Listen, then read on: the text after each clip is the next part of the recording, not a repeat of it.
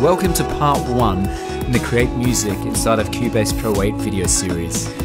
In this first tutorial, we're going to take a blank project and use a number of different creative tools to create a musical idea.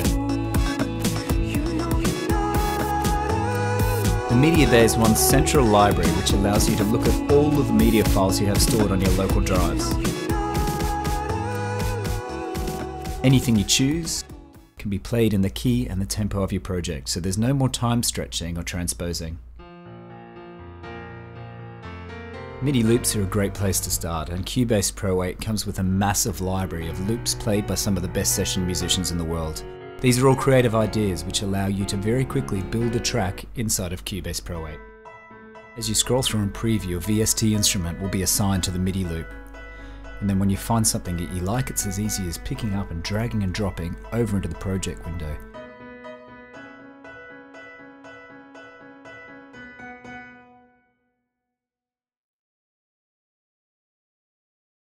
Chord track and chord pads are a really useful way of building on a creative idea inside of Cubase. You don't need to have an in-depth understanding of chords and chord progressions. In fact, you don't need to have any understanding. Let Cubase analyze the chords and add them into a new chord track, where you can access them by dragging and dropping them down into a blank chord pad.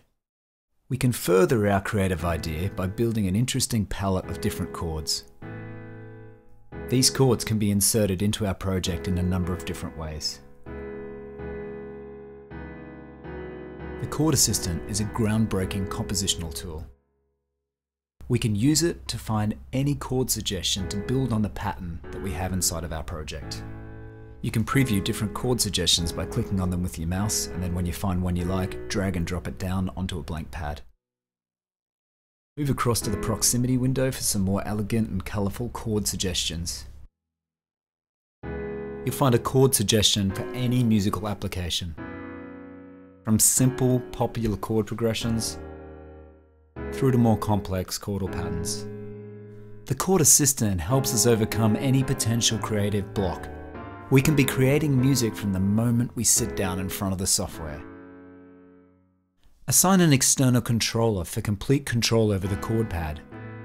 Now you're playing complex chords with the touch of a finger. You can record your own MIDI data directly onto a track, or you can let Chord Track do the hard work and simply route Chord Track through a VST instrument. In this case, Chord Track is controlling pad shop to add more atmosphere to our track. So far we've used the Media Bay, Chord Pad and Chord Track to come up with a very simple but creative idea and chord palette. Let's create some groove using Groove Agent 4. Cubase Pro 8 comes with Groove Agent SE4, which can do everything shown in this video. Groove Agent 4 has 4 drummers which can play a combination of electronic, acoustic and percussion kits. It's completely flexible, so you can have 4 different drummers playing different combinations of patterns and drum kits. You can also create your own patterns and drag and drop in between Cubase and Groove Agent 4. We can use an external controller to play drum kit parts or to trigger patterns, and now we can quickly preview different patterns or ideas over the top of our original creative idea. You can record these patterns directly onto the track or drag and drop them over. Alternatively, you might have your own idea. Cycle the loop, hit record, and Cubase will retain every take we do. And as the cycle point comes back to the start again, it'll simply mute the data, so it leaves us free to create a new track. We can merge cycles if we want, so we might put the kick down on one track and the snare down on the next track. Now it's just a matter of relaxing and finding an idea that works for your track.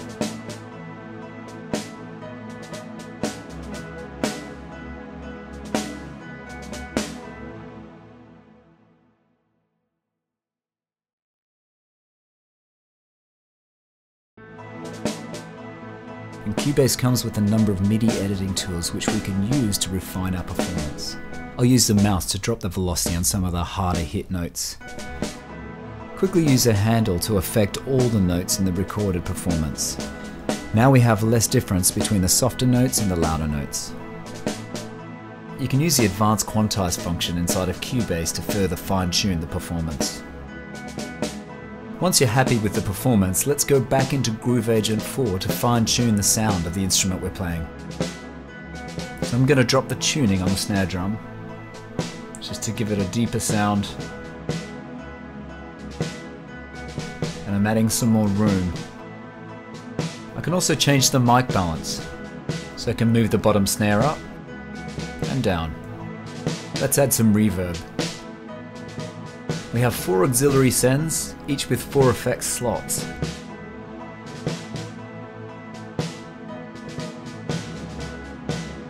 Each one of these effects comes with a number of presets, so you can find something very quickly. Groove Agent 4 interacts perfectly with Cubase, so we can also assign individual outputs and apply our effects in the mix console. Every one of these effects can be automated, so we can hit the right button, make changes, and then go back to read, and Cubase will replicate what we've just done. Let's move on to the bass, and we're going to use Halion Sonic SE2, the flagship instrument inside of Cubase Pro 8, and the Live Transform function inside of Chord Track.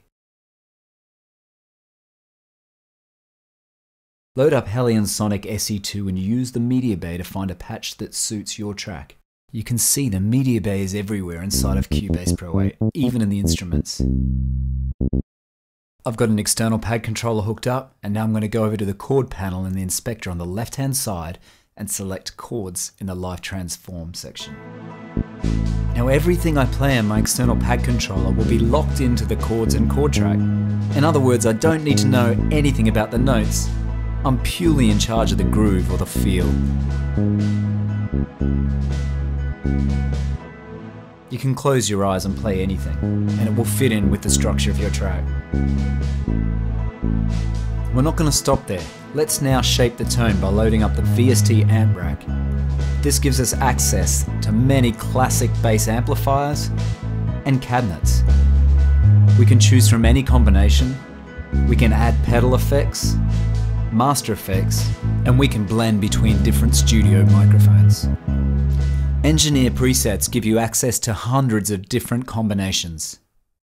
Cubase Pro 8 offers complete control over VST instrument parameters. You can define which instrument parameters you want to be controlled, and then over on the right hand side, instantly assign an external controller to a quick controller. Now we can be creative in the way we shape the tone and the sound of our instruments.